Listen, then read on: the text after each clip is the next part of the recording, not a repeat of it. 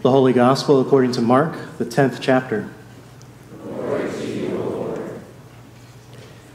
Some Pharisees came, and to test Jesus, they asked, "Is it lawful for a man to divorce his wife?" Jesus answered them, "What did Moses command you?" They said, "Moses allowed a man to write a certificate of dismissal and to divorce her." But Jesus said to them, "Because of your hardness of heart, he wrote this commandment for you. But from the beginning of creation, God made them male and female. For this reason, a man shall leave his father and mother and be joined to his wife, and the two shall become one flesh. So they are no longer two, but one flesh. Therefore, what God has joined together, let no one separate." Then in the house, the disciples asked Jesus again about this matter. He said to them, "Whoever divorces his wife and marries another commits adultery against her. And if she divorces her husband and marries another, she commits adultery." People were bringing little children to Jesus in order that he might touch them. And the disciples spoke sternly to them. But when Jesus saw this, he was indignant and said to them, "Let the little children come to me. Do not stop them, for it is to such as these that the kingdom of God belongs. Truly I tell you, whoever does not receive the kingdom of God as a little child will never enter it." And Jesus took them up in his arms. He laid his hands on them and blessed them. The Gospel of the Lord. Praise to you, O Christ.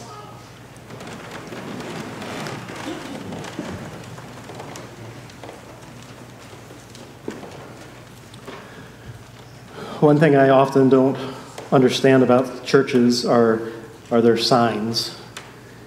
And I don't mean the kind of signs and like the miracles that Jesus has done, turning water into wine and healing the sick or feeding the multitudes, but rather the kinds of signs that churches put up in front of their buildings or along the sides of the road.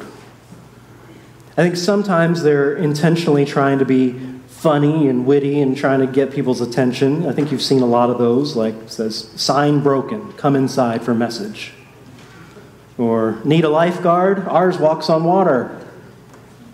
"Honk if you love Jesus. Text while driving if you want to meet him." Then there's always the classic one, it says CH blank, CH, what's missing? You are. I got it.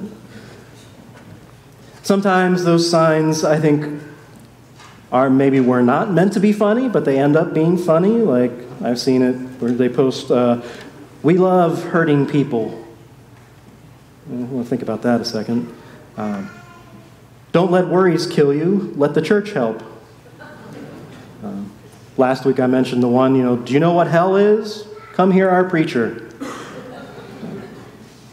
Sometimes those signs can be, how do we say it, uplifting? I don't know. The signs that say, "Repent or perish. Hell is real. Get right with God." To me, those kinds of signs feel like fear-mongering. They feel mean. Rather than a gracious invitation to receive the good news that Jesus has to offer, it feels like a threat. Do it the right way or else. Have you seen those? If you've driven down 65 highway in a while, south of Warsaw, maybe you've noticed a box truck parked down there. It's on the side of the road. I couldn't remember exactly what it says, and I'd been meaning to drive down for the past few weeks to refresh myself, but I never got to. But if I remember correctly, it says something like, "Getting a divorce is committing adultery, says Jesus. God loves you." Now, don't get me wrong. I imagine that whoever puts up any of these kinds of signs is well-intentioned, all right? And obviously, that truck down on 65 South is quoting Jesus from here in the 10th chapter of Mark's Gospel that we just heard a little bit ago. But without unpacking and digging into why Jesus said these things, especially here within the context of the gospel story. To me, all of these signs, all they do is make people feel guilty and unwelcomed and unloved by God. Maybe I'm being too soft, too sensitive, I don't know. And as much as I would love to skip this section about divorce and get to the part about welcoming children, I think it's worth our time to dig into what Jesus said.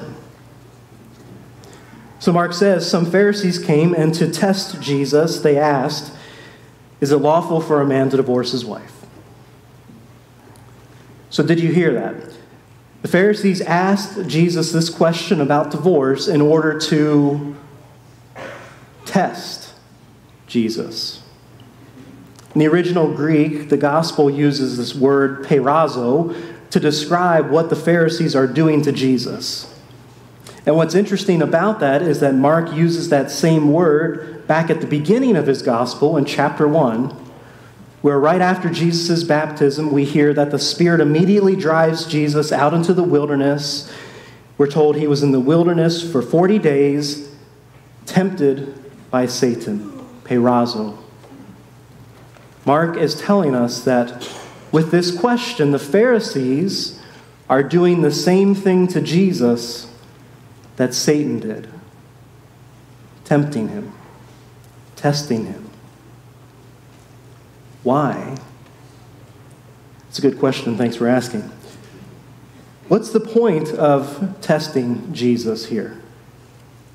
I mean, as we hear the story, the Pharisees pretty much already know the answer to their question, right? They ask Jesus this question, and so Jesus asks them a question back, as he's good at doing. But he says, well, what did Moses say about it? And they respond, well, Moses allowed a man to write a certificate of divorce, or a certificate of dismissal, and to divorce her. So when we hear that, here's the question. Did Jesus trap the Pharisees in their own game? Did he make them answer their own question? Or was this still part of the Pharisees' testing? Did they want to see how Jesus would still respond to this law? Would he follow it to the letter of the law like the Pharisees do and how they expect everyone else to? Or would Jesus expand on it and give us a larger understanding of what God desires in this world? So they keep referring back to this law of Moses. And so this law that they're referring to is from Deuteronomy 24. And it says, suppose a man enters into marriage with a woman, but she does not please the man because he finds something objectionable about her. And so he writes her a certificate of divorce, puts it in her hand, and sends her out of his house. Then she leaves his house and goes off to become another man's wife. Then suppose the second man dislikes her, writes her a bill of divorce, puts it in her hand, and sends her out of his house. Or the second man who marries her dies. Her first husband, who sent her away, is not permitted to take her again to be his wife after she has been defiled. For that would be abhorrent to the Lord, and you should not bring guilt onto the land that the Lord your God is giving you as a possession. That law, as we hear it, seems to be a bit more focused on the role of the man, wouldn't you say? Because the women in these cases did not stand a fighting chance. The law said if a man was not pleased about any little thing, with a flick of the wrist, the woman would be out on the street, left to fend for herself, in a culture where her well-being basically relies on anyone else. So how does Jesus respond to that? Well, he points them and he points us back to the beginning, back to the two creation stories. Both the story that we heard in our Genesis reading a little bit earlier and from that 7-day of creation story. So Jesus replies to the Pharisees, but from the beginning of creation, God made them male and female. For this reason, a man shall leave his father and mother and be joined to his wife, and the two shall become one flesh. So they are no longer two, but one flesh. it sounds like Jesus is giving a little more authority and agency back to the woman to be an equal part of this relationship. So again, Jesus is beating the Pharisees at their own game because, as usual, the Pharisees are focused on more or less what is allowed in the law by God instead of asking what God intends with this law. Sure, we cannot ignore the fact that Jesus says, therefore what God has joined together, let no one separate. God does not intend for relationships to be broken. I'll tell you, in all the weddings that I've performed, I've never looked at these couples as they made their wedding vows to each other and imagined that they were thinking about and planning a divorce. But look at the brokenness in the world, all around us. Look at the divisiveness, whether it's relationships, whether it's a country divided over politics or countless other things, whether it's a religion that's supposed to be grounded in the love and unity in the body of Christ that is instead dividing itself into thousands of different denominations, each of which thinks they're right. We are good at dividing ourselves. It's not what God intends, but it happens. Sometimes it needs to happen. If you remember in last week's gospel story, which comes just before today's in Mark's gospel, Jesus is telling the crowd that if a hand or a foot or an eye causes you to sin and stumble, to cut it off. It's better to remove that hurtful and damage-causing part than it is to continue in painful and broken relationships and live separated from God's kingdom. I've often heard of stories where one partner in an abusive relationship is told by the church that they need to stay in that relationship because of what the Bible says here and in other verses. Doing that in and of itself is abuse by the church. And it's the kind of thing that drives me to be so frustrated by those roadside signs. Too often these passages are only taken at face value, and when we do that, we leave those who are already hurting and broken in even more pain and further from God's reach. It is not God's intention to have sin and brokenness, but sometimes, because that brokenness exists, relationships need to come to an end. So after Jesus and the Pharisees part ways, the disciples ask Jesus to say more about this. And he says, whoever divorces his wife and marries another, he commits adultery against her. And if she divorces her husband and marries another, she commits adultery against him. Women should have the right to take command of their own lives. They should both be cautious, though, about perpetuating brokenness when it's unnecessary, though. But then, we finally get to the children. Whew. Let's move past all this other stuff. Talk about broken relationships. Let's talk about welcoming kids.